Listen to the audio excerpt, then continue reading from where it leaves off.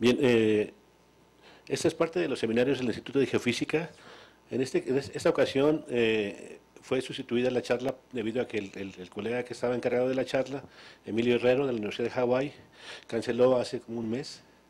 Y bueno, como yo tenía aquí de invitado al doctor Amar Awargal, más cerca como posó que acá un par de años, entonces se me ocurrió invitarlo y sustituir la charla. Entonces, bueno, el doctor Amar, vamos a dejarlo en Amar, es más fácil para mí, justo recibió su doctorado en junio de este año, tiene actualmente 4 publicaciones indexadas y están en el proceso 2 más. Y bueno, lo conocí en Alemania el año pasado durante mi estancia de medio año de sabático. Y bueno, hay una buena relación, él es muy joven, es muy entusiasta y esperamos que la disfrute aquí en México. El tema, bueno, ahí está el escrito, Shock Wave Induced Microshear Zones and Localization of Shock Energy. Es una nueva temática en el estudio de los rocas de impacto. Y bueno, hay más ideas al respecto que las vamos a ir explorando con el tiempo. Si hay alguien interesado, pues obviamente están invitados a participar. Y bueno, los dejo con ustedes, el doctor Amar.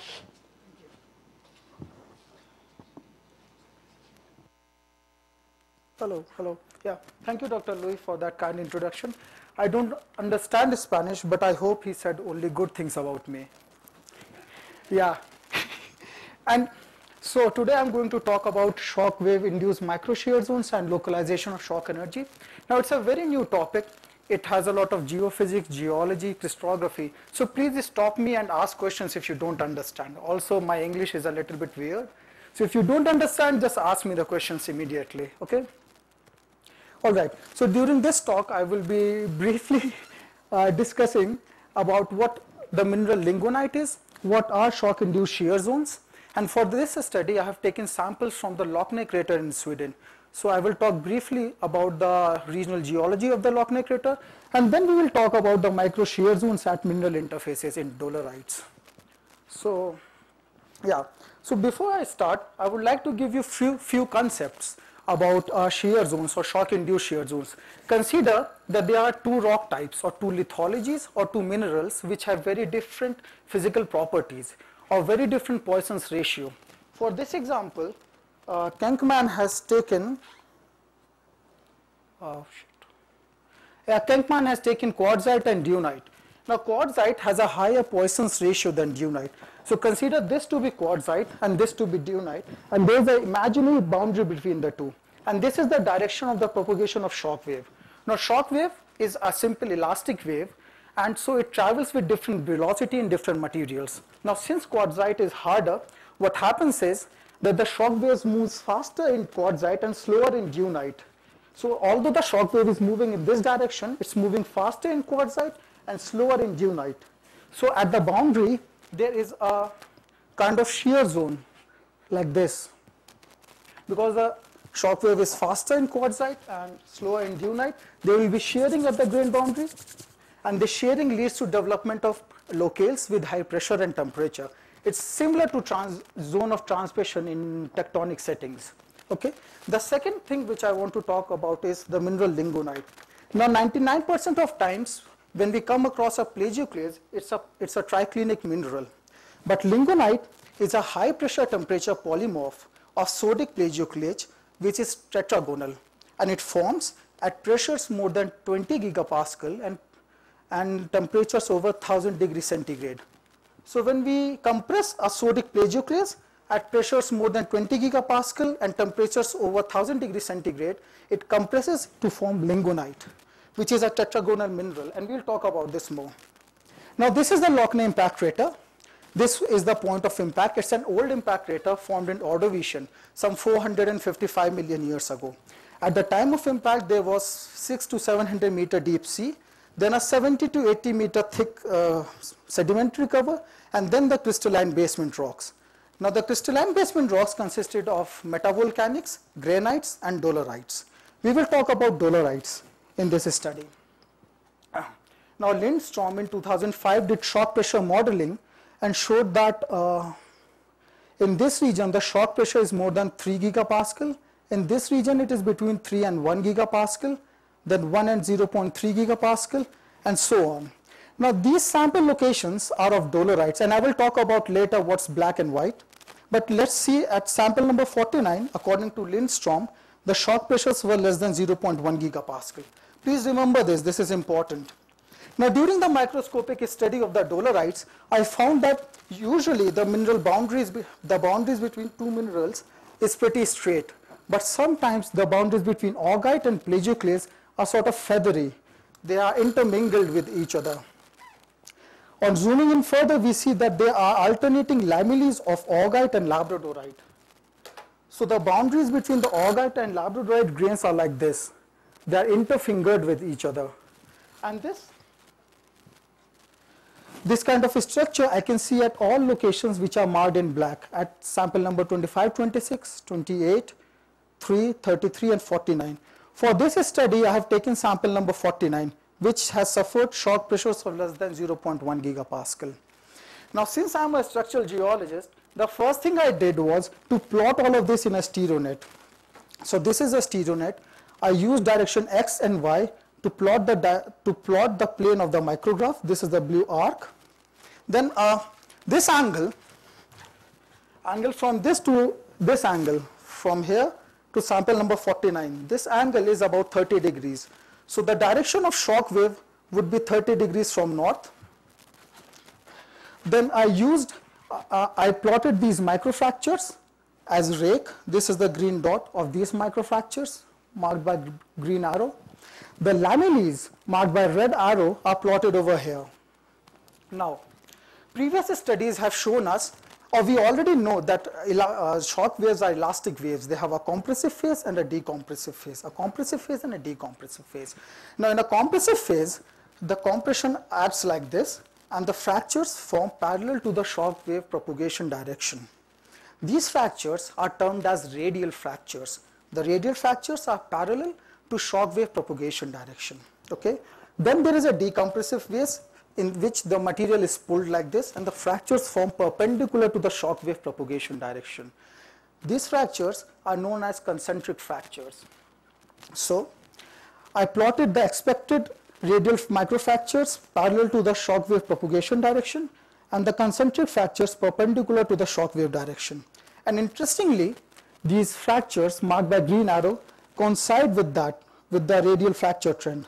So we can say that these fractures are radial fractures.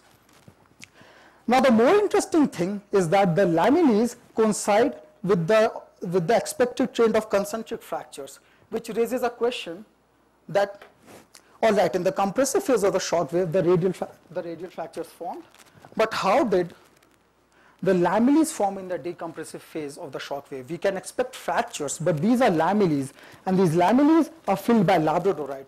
So we will see this, how they form. Now, I'm already at the highest resolving power of the optical microscope. So we did scanning electron microscopy, and these are how the lamella look like. These are the labradorite lamella, and these are the augite lamella. Now you see that the boundaries of these lamella are pretty straight. They are not smudged with each other. They are very sharp. And the microfractures, the radial microfractures, are present only in augite, marked by white arrows, and not in labradorite. So by the simple concept of cross-cutting relationship, one can predict that the radial fractures formed first and the labradorite lamellae formed afterwards. This is a very important concept over here. The radial fractures formed first and the labradorite lamellae formed afterwards because the fractures are not present in the lamellae. Now, this lamellar structure to any structural geologist would look like an echelon, and an echelon of shear fractures. So, if we mark the shear direction over here, we will see that this is a result of a sinistral shear zone. What happens is, if we shear the rock like this, the fractures form, open up like this, and labradorite is somehow moving into the fractures. Now, we already know from the concept that there could be shearing at the grain boundaries due to shock wave. But how this happens, we will see later. What other important thing over here is that these are the pits. They are formed because labradorite was very thin over here, and when we were preparing the sample, the labradorite broke off. but you can see the boundaries, the ends of the labradorite lamella, they are slightly curved. They are not straight, you see. However, the labradorite lamella are very pointy. The augite lamella are slightly curved. This is a typical representation of material which is sheared off during shearing. So if there is shearing and the material is not strong enough, the tips of the lamella are sheared off. I will show this later in proper models, but let's go on. When we go to a higher resolution, we see again that the microfractures are present only in augite. They are not present in labradorite, and one of these radial microfractures is filled with labradorite from the adjacent lamella. Now, again, if we make a sequence of deformation events and we take all what we have studied till now, there are 3 steps. In the first step of the compressive phase, these radial microfractures are forming, these fractures. Then in the second step, there is some kind of shearing, we don't know what, and somehow these lamellas are forming, which are concentric to the impact crater. Then in the third stage, there is again compressive phase, and the labradorite from the lamella is pushed into these microfractures. But to understand the structural deformation over here, and if there is some kind of chemical changes, we did micro-Raman spectroscopy. We did 2 kinds of spectroscopy. One was a line scan, in which we scanned the labradorite lamella, point number 1, 2, and 3, and we see that as we move into the lamella, the peaks broaden and shift either to a higher value or to a lower value. This indicates that as we move into the lamella, the labradorite is more deformed. It's undeformed over here, and the deformation increases towards the tip of the lamella. Then I compare the spectrum of bulk augite somewhere from here to bulk labradorite, and with the spectrum for the interface. Now what I see from the interface is that it has got peaks of both labradorite and augite. This is the peak of the labradorite and this is the peak of augite, which is expectable. However, there is this one peak at 820 which is neither present in augite nor in labradorite. Now this peak is interesting because it is neither represented by augite nor labradorite. So now the shape of the peak is slightly broad. You can see that these peaks are very sharp. However, this peak is broad. Now a broad Raman peak could be because of 3 reasons. It could be due to deformed crystal lattice, it could be due to presence of randomly oriented microcrystals, or it could be due to presence of amorphous phase. We will check all of these possibilities, but let's remember that the 820 peak is broad. Now I compare this spectrum or this peak to all the known transformation phases of augite and labradorite.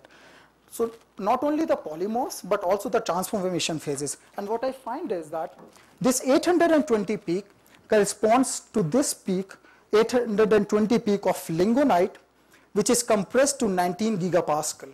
Now what happens when you compress something? The crystal lattice gets deformed, and this crystal lattice, deformed crystal lattice, could be a reason of the broad shape of 820 peak. This is our first indication of presence of lingonite at the interface. Now remember that the shock pressures seen by this rock or experienced by this rock were very less than 0.1 gigapascal, and lingonite forms at 20 gigapascal. So there is a very large gap in the shock pressures, and this is a question that how did this happen? How did lingonite form?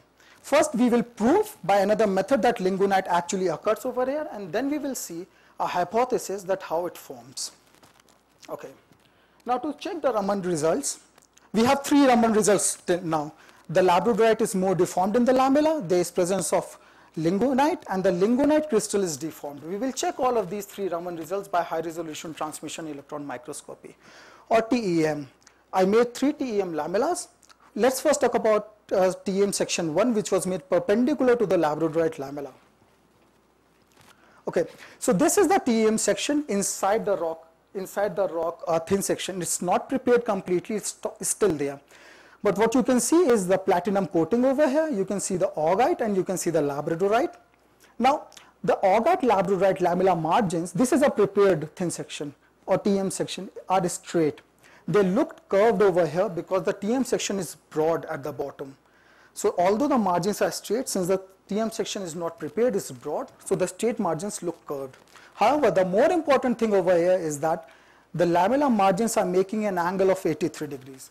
Now please remember this 83 degrees, it's very important. Then again, you can see the radial microfracture present only in augite and it's not present in labradorite, which we were seeing in our light microscope and scanning electron microscope. Now, this is a high resolution image of this TM section, and the electron diffraction pattern from the augite shows that the C axis of augite is the zone axis. Now, for those who are not familiar with TM, the zone axis is the axis perpendicular to the TM section. So when I say the C axis of augite is the zone axis, it means that the C axis of augite is oriented like this. It is oriented like this, perpendicular to the TM section. And since and in this image, the C axis of augite is oriented like this, perpendicular to the TM section, okay, or parallel to the labradorite lamella. Now, the high resolution transmission electron image of the contact zone shows nicely crystallized augite planes. They are very well crystallized. We can see all the lattice planes, we can see the atoms and the electrons. However, juxtaposed to it is the amorphous zone, which has got some randomly oriented nanocrystals, which are marked by this white marquee. Now remember the broad shape of Raman band.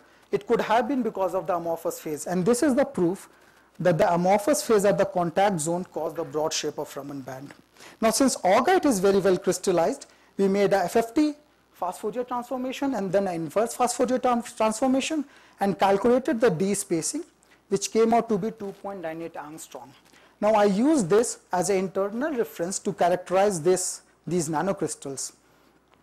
Now the D spacing of these nanocrystals comes out to be 2.61 angstrom, which corresponds to that of lingonite. So this is the second proof that we have got lingonite at the contact zone. When we zoom into the inverse fast Fourier transformation, we see that the lingonite has got a lot of point edge dislocations. This point edge dislocations means that the lingonite crystal lattice is deformed, which we saw in the Raman. The lingonite crystal was compressed to 19 GPa and it was deformed. And now we can see by our eyes visually that the lingonite crystal is deformed. Some of the lattices are absent. Okay. So till now, the TEM results correspond with that of Raman, that is the presence of lingonite, presence of amorphous phase, and a presence of multiply oriented nanocrystals which are deformed. Now let's talk about TM section 2 and 3. 3 is from the undeformed part of the labradorite and 2 is from the labradorite lamella. Now when we compare these two, this is from the bulk labradorite undeformed and this is from the lamella. You see that the inverse fast Fourier transformation shows very nice lattice planes in labradorite from the bulk. However, that from the lamella has got many edge dislocations. It's highly deformed. Sorry. Now we already see in Raman spectroscopy that as we move into the lamella, the labradorite is getting deformed. Over here we can see that the labradorite in the lamella is much more deformed than the bulk labradorite. Now how this is going to help us? This is going to help us to make a model of the formation of the interfingering structure and a hypothesis for the formation of lingonite at such low shock pressures. Now to explain my hypothesis, let's consider this to be the crystal structure. This is the augite in brown, the labradorite. I used two kind of sections. This is a vertical section and the white square represents the section of the micrograph. I'll use these two to explain the formation of the structure. And this is the C axis of augite which we found is perpendicular to the lamella. This is schematically the direction of the shock wave and this is not. So initially this is augite and this is labradorite. Let's talk about this view because this is what we see in the scanning electron microscope or in the optical microscope. This is the direction of the shock wave. Now in the compressive phase, when the shock wave comes, the sigma 1 is like this and there is formation of fractures parallel to the sigma 1. These are the radial fractures. Now just before the formation of the radial fractures, the shock wave passes through and there is shearing at the grain boundary. they are shearing at the grain boundary of augite and labradorite, as the Kenkman has shown us. Now, since augite is 15% more stronger than labradorite, the shock waves are 15% faster in augite, so they will be shearing, and this shearing leads to formation of high pressure temperature locales, in which the labradorite is compressed to form lingonite. Now, in the decompressive phase, the material is pulled away like this. The augite opens, which we can see over here, and labradorite somehow moves into these. Now, if you remember a multicolored toothpaste, when you press the toothpaste, the toothpaste still comes out in separately colored. The colors don't mix.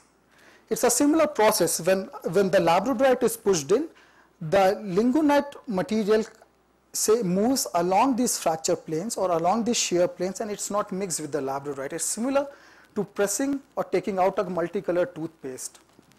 Now, what happens next is again there is a compressive phase, the third, and there is shearing. Now, since augite is stronger than labradorite, the tips of the labradorite lamella are protected from the shearing.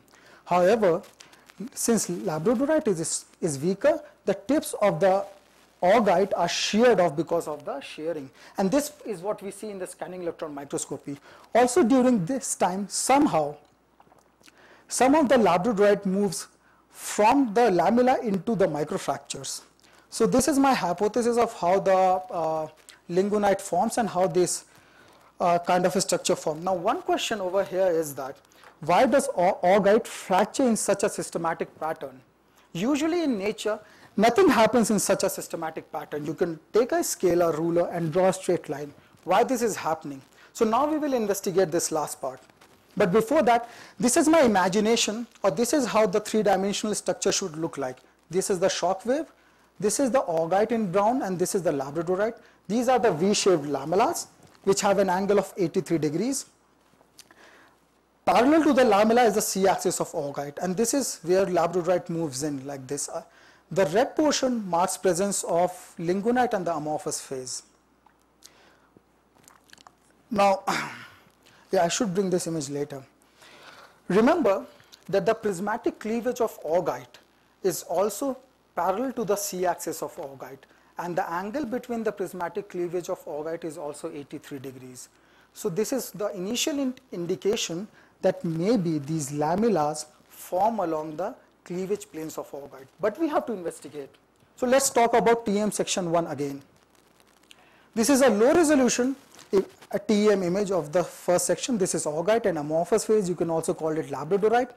Now you see the margin is slightly curved over here, and this is an image of augite taken from internet. It's taken from mineraldata.org.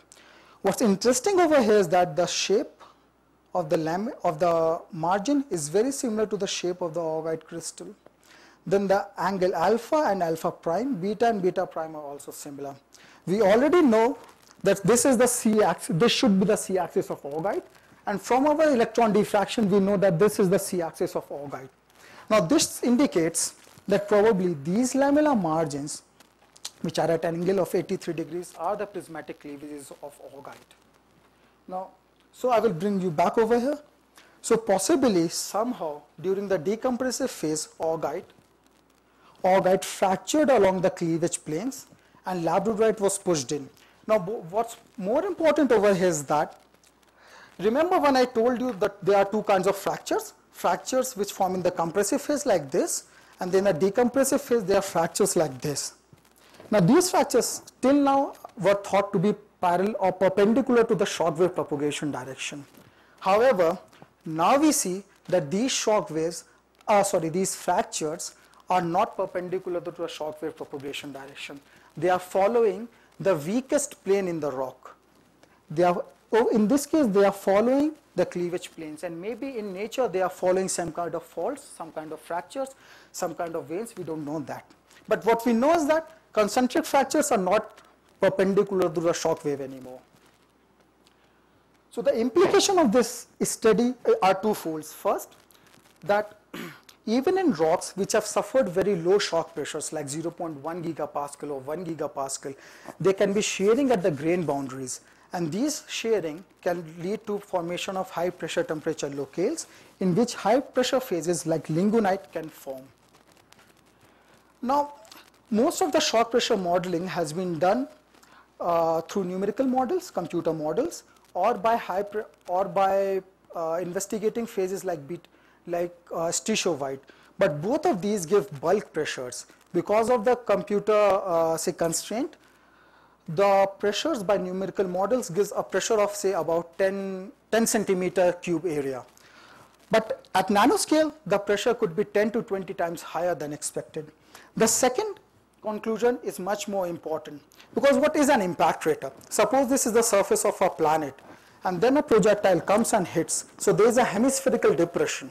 Now this hemispherical depression is nothing else but concentric fractures, or faulting or slumping along these concentric fractures and faults. The rings of a multi-ring basins are also concentric faults. And unfortunately, scientists have not been able to understand completely the evolution of these multi-ring basins, because we have been thinking till now that the concentric fractures form perpendicular to the shock wave, and they are tensile fractures. However, the present study shows that the concentric fractures are shear fractures, and the orientation of these fractures is governed by the orientation of pre-existing mechanical flaws in the rocks. So if there are pre-existing faults, if there is a pre-existing base, discontinuity in sedimentary rocks, if there is a fault, the morphology of the impact crater will be drastically affected by this pre-existing mechanical flaws. And these are the two conclusions. Thank you. That's all.